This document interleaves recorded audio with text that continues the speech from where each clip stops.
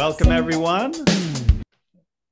I'm Dave Goldberg, president of the Investor's Source, your source of all welcome, wealth and wisdom.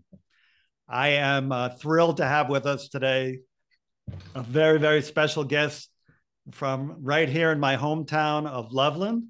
We have the mayor, Jackie Marsh, and it's just a pleasure to have you joining us today, Mayor Marsh. Well, thanks for having me. And we're going to talk about a topic that hasn't come up to City Council yet. So I haven't done any independent research and I don't have any hard and fast dug in stances at this point. Okay, that's absolutely fine. Yes, like you said, I'm sure this topic, which is short-term rentals or Airbnbs, is going to be coming to the city at some point, but we'll even talk about why maybe it's not. So at this point right now, I'm going to give a little introduction of Mayor Marsh. And Mayor Marsh has been mayor since 2017. In addition to her mayoral duties, Jackie is a small business owner, or was in her prior professional life. Jackie has worn many hats. Some include early childhood teacher for the Department of Social Services, bookkeeper for a dental clinic, trade show marketing manager, purchasing manager, and purchasing director for an international software company, and general manager for a large home service provider. We also had a conversation right before we started that Jackie was an avid runner and racer, and the inaugural winner of, I believe it was called the Crazy Legs race in New York City, where I used to run races and marathons. So we have a little kinship there. And I was hoping, and this is going to be a little surprise for the mayor, that tomorrow being August 1st and an election coming up, I was hoping that she would disclose on this show right here today why, if she is going to be running for mayor the next term, she said she puts it off till August, and this won't air till August. So, Mayor, are you ready to take that plunge on our show here? No, not yet. And I don't think I've ever announced that early. I've run 3 times, 17, 19, and 21. Unfortunately, the mayor only serves 2 years. I think it should be 4. So I'm watching the race. Currently, you have 3 people in it. It's like, who's in it? How's it going? There are differences of opinions between at least a couple of us. And I care about the city. I care about, both the people, the employees, the small businesses. So I watch and see, is there anybody running that I could support and step aside myself? Or do I think I need to, keep championing the things that I champion? So I don't know. I can't give you an answer. I haven't decided. Oh, rats. Okay. Sorry about that. And Mayor Marsh is affectionately known as the people's mayor, and I think there's good reason for that. She has a strong connection with the city of Loveland and the wants and needs of the people here. So thank you for your service, Mayor Marsh. Let's dive right into talk about short-term rentals, which, as you say, has not really been a hot button issue in Loveland yet. And yet affordable housing and housing in general definitely is an issue in the city. So can you tell us why you think this issue of short-term rentals, which has come up in other cities and they're trying to limit them, has not come up yet in Loveland, provided that there is a housing situation in Loveland? What do you think? I can see this topic from several different positions. I can see it from the position of being a property owner. I own this property. Don't tell me what to do with my property. And, I ought to be able to rent it out long-term, short-term. I certainly see that aspect to it. I see the need for housing, workforce housing. We want people that work in the city of Loveland to be able to live here. There is a housing shortage, which of course drives up, the prices. There's also the neighborhood concerns of short-term rentals. it's a different attitude when you live on the street and your how you behave and your day-to-day life, your structure when you're a resident versus when you're on vacation. And you might be in town for an event or a party or whatever, and the attitude is different, and that can affect your neighbors. If every weekend or every few days there are new people that may not know the garbage collection days, that may not, you know, necessarily fit in with the neighborhood that's full of residents. You know, so I can look at this from several angles. I used to own a building on 4th Street, downtown Loveland, and then I had a business on the street level, but upstairs there were 2 apartments. I lived in one.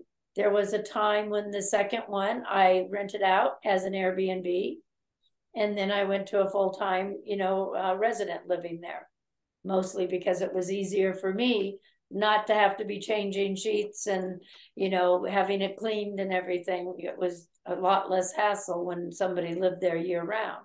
So I've experienced, you know, both. Again, I can see it from many angles. At the point that, you know, it's when it becomes a person's business, in other words, you have a home that you live in, and maybe 6 months out of the year you want to travel. You want to go to Europe or Mexico or the Caribbean, whatever, and you want to rent out your home while you're gone. That's one type of short-term rental, right? It might be an agency that's taking care of it. Maybe people are in there for a few weeks or a month or all the months, versus somebody that's purchasing homes for the purpose of short-term rental. Is that person not becoming a business owner? And if it's a business, does that person need to comply with the same codes that an Embassy Suites would need to comply with? And at what point can we count that in with our stock of hotels and, you know, places where tourists can stay? You know, so, you know, I think it has to be looked at on many different levels. Are you a person that owns a home and lives in a home, and you have a second home? Maybe you have a second home in Red Feather, and you want to be able to stay in that part of the summer, and you want to rent it out the rest of the time. That's different than a person that owns 20 homes in Red Feather, right? Absolutely. You know? Yeah. You know, and so where do you draw the lines, and what kind of regulations do you need to make it sure that the place is safe for somebody, egress out of the house? You know, no, where is your responsibility to the neighborhood? Yeah, it's a complicated issue. Yeah. And all those things make a lot of sense, as far as when you and I spoke a little bit about regulation and regulating these. And I think there are some really good regulations to make sure that the issues that you brought up, and things like noise, and are people taking care of their units, are addressed, and these don't bring down the rest of the neighborhood. So those are great points.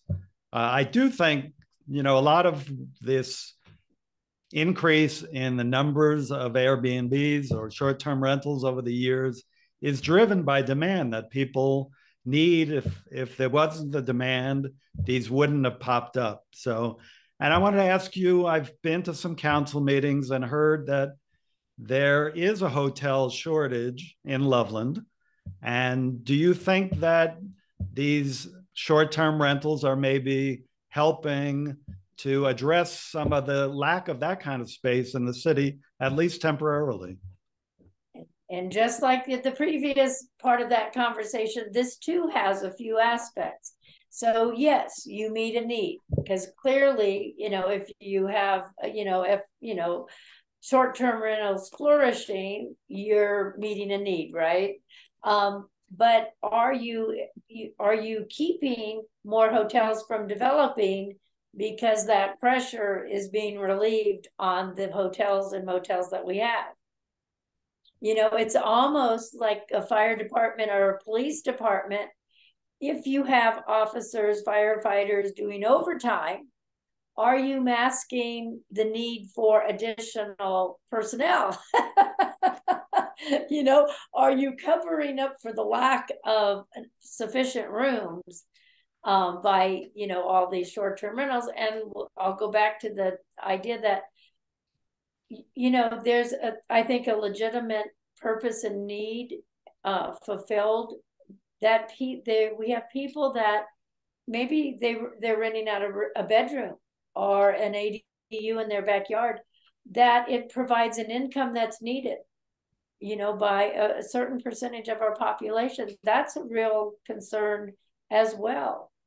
You know, I think, you know, this is not necessarily a short-term rental, but I see that there'll be an increase in people that share their homes amongst unrelated people, because there's a need for that. And you have, you know, you have a whole industry of like visiting nurses, visiting executives that may need a place for 1 to 3 months. You know, it works out better, and for some people to be in that type of setting versus in a hotel room. If you're going to be in town because you have a 3-month stint at McKee Hospital, you know, your quality of life during those 3 months may be better by renting either an entire house or just a room in a house than staying at a hotel. Exactly. So, you know, where do the needs, you know, how do we meet the needs, various needs, and still, you know, protect the neighbors and protect the safety? You know, some of these places that are being rented are probably not entirely safe, because they're not regulated. Right.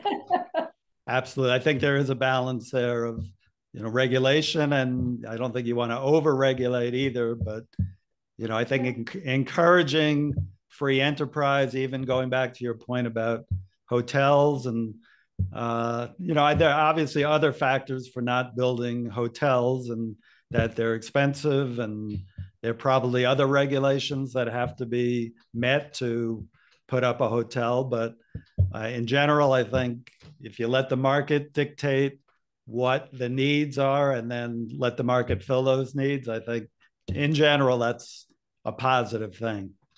Yeah, I think sometimes we in Loveland underestimate the value of our city as far as a tourist area, and our, you know, location being, in my opinion, a gateway to Rocky Mountain National Park. You know, I know back in 2014, 15, when I was attending city council meetings, as you do now, and giving public comment, you know, I used to advocate for a hotel downtown, you know, and I call it a boutique hotel. And I had, you know, city staff, some ridiculed me. No hotel will ever come into downtown. And I think, and obviously we now have one, a Marriott, that I'm told is doing very well. So sometimes I think we don't see ourselves for who we are and the potential that we have. You know, I think there's a lot of room for growth in the tourist industry in Loveland, you know, and all throughout northern Colorado. You know, having lived in other areas, you don't need to have an amusement park to draw people. We are our own draw for the outdoors, the beautiful mountains. Are, you know, we're 35 miles or so from Rocky Mountain National Park. Outdoor biking, kayaking, hiking, bicycling. You know, we have everything that a lot of recreational people want to do. You don't need to have a Disneyland in your backyard. That attracts a different type. You know, you have people that travel for a wellness, people that travel for outdoor. You have foodies, you know, you have art. We are a great art community. I think personally we could handle a number of additional hotels, but that's for the market to determine and to build. That's not something the city can regulate and say we want to add 3 hotels. Right. You know, they have to see the market. I'm very pleased that Marriott decided to open in downtown Loveland. Yeah. I think it's a win-win for everybody. Right. And I think we could handle more. We could handle more campgrounds as well on the way to Rocky. I would love to see Loveland be a base camp, you know, for northern Colorado, not just Rocky Mountain National Park. Right. Yeah, no, there's obviously a huge amount that the city has to offer. And I think people do know about it and do come to Loveland, and there's always room for improvement there. Getting back to housing and affordable housing, Yeah. the common kind of wisdom out there seems to be that as more and more short-term rentals open up within a city, that's taking more houses off the market and driving up prices. And yeah, and in the short term, that is adding to the affordability crisis because there aren't as many units around to be rented, and driving up home prices to sell because there are fewer homes to be sold. And there tends to be a knee-jerk reaction, and those statistics have been proven out, at least in the short term, that there is at least a temporary rise in prices. What I've seen, there seems to be a knee-jerk reaction on the part of cities that, oh no, prices are going up. We've got to do something about limiting the number of Airbnbs that we can have in a city. And they start imposing these regulations to limit that growth. Do you feel like that is the solution to this? Or in my mind, it's let the market figure out what is needed. And we're already seeing a drop in occupancy rates and Airbnbs. So I think things are starting to naturally shift. But do you think a city artificially limiting this kind of growth is the way to approach this situation? Well, you've asked a very complicated question. And because we haven't studied it, I don't know what percentage of our home sales are to people that are into. I personally know a couple of people that have purchased second homes, in the downtown area as a short-term rental property. I don't think it's a huge scale at this point, but I could be wrong because we haven't studied it. Northern Colorado is a very desirable place to live. And people are moving here because it is a desirable place. So there is a housing shortage. I would say short-term rentals are small. I would not say it's a huge problem at this point. Being able to build affordable with the price of land, with the water cost that it costs, those are, I think, the bigger issues of building affordable housing. I think there are things that we could do. One of the things that I've floated is, if somebody owns an apartment building, whether it's a 4-plex, an 8-plex, or 50 units, how can we make it easier for a property owner to sell individual units? Maybe they want to sell the entire complex. That's their right to do that. But maybe they'd like to sell half of their units. Well, we gain by now, say it's an apartment complex with 100 apartments. If you sold half of them, we now have 50 new homeowners that are vested into their property. You need to set up an HOA to cover common costs like a new roof or repaving the driveways and, parking lots. I would advocate that, and I say this because my mother in California, before she passed away, bought a 533 square apartment, and it allowed her to age in place in her home. And it provided her a lot of security that her rent wouldn't go up, that it wouldn't be sold out from. So I know that it works in other communities. So how can we inspire people and remove any kind of stumbling blocks? When you build an apartment, you build it to code for fire safety. Whatever the walls are and ceilings are, how can we make that feasible for somebody to purchase?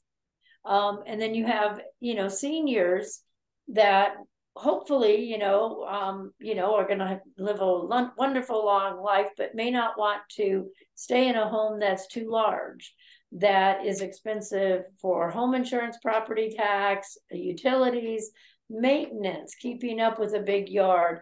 How can we build affordable for them? There is a kind of a trend right now, smaller lot sizes, towards some homes in Berthoud, which are 1,000 square feet, but half is on ground level, 2-story. Well, that's great. 1,000 square feet for a senior is probably a great size for them to maintain, maybe 2 bedrooms, 2 baths, right? Great size. But can they age in place with it being 2-story? So maybe when we're constructing a whole development like that, and we're going to have 200 of those, smaller units, maybe we build them with the idea that at some point you install an elevator chute on the outside that opens into each level of the home. It's not a ton of additional money. It's much cheaper for that person to stay in that home than it is to go earlier to an assisted living. So kind of think out forward, how can we start building for the various needs of different stages of life? If you can build desirable, affordable places for your seniors to move that will have peace of mind the rest of their lives and free up existing inventory for families that need the extra space and need to be close to schools. I think there are different ways to get at the problem, is what I'm saying. and we need to look at all of it. We need a higher density in our corridors, people that are commuting, it's very expensive transportation. So higher density in the corridors, your 287, your 34, some of those corridors, so that people can maximize, lower their cost of living and more than just the housing issue. Yeah. No, I love the ideas that you're throwing out where local government can actually come in and to me, if there's over regulating again, an overreach by governments or state governments, that can discourage investment and actually have the reverse effect that you want to have happen, which is to create more affordable housing. So some of the solutions you're throwing out about making it easier for an apartment owner to sell his units, and then maybe some kind of an elevator or something in an apartment building. But to me, if you can, rather than mandating those things, offer incentives for the builders to make it worth their while, I think that's a much more cooperative way to go, to, rather than using the stick, use the carrot and make it worth everyone's while to do these kind of things that lead to solutions that can work. So I appreciate that kind of thinking where government can make it easier for the real estate community to be successful and offer housing. Well, and the idea of the elevator is for an individual detached, 1,000 square foot. I toured some in Berthoud not long ago, and it's an affordable housing developer who's doing a great job. And in touring it, I thought, wow, the size is perfect for seniors, but it's a stairwell access to the second floor. Well, that's going to prevent them from buying these affordable homes. Right. But if you left a space and planned for a space that is, say, either in your garage or your side yard or your backyard, that a person could approach from the outside, enter the elevator that takes them up to the second floor or opens into the main floor.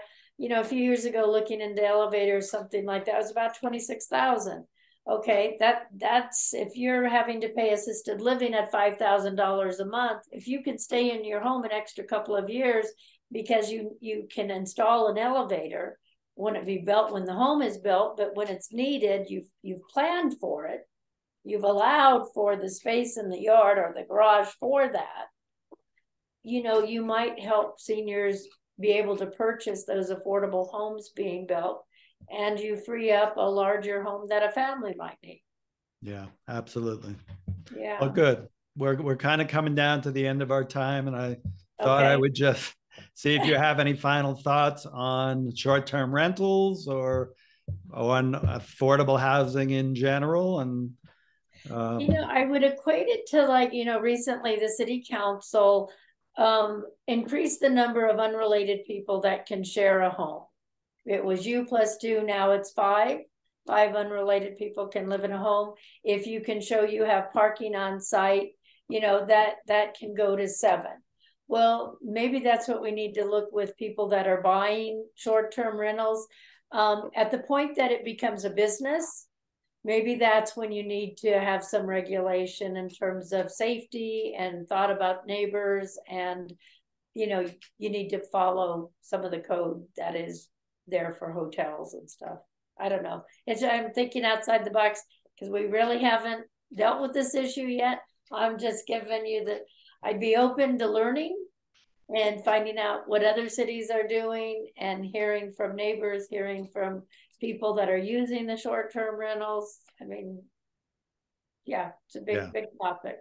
Right. Well, thank you. I want to just give the mayor credit for her courage in coming on, talking about something that really hasn't been a big issue in Loveland yet, thankfully, I think, and just being willing to kind of think it out here as we talk. So thank you for being on today.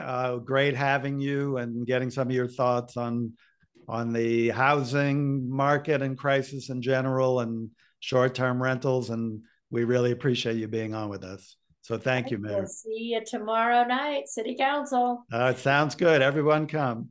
Okay. Goodbye. Let's tune in. Bye-bye. Okay. Bye-bye. Bye. Bye, David. Bye, Jackie.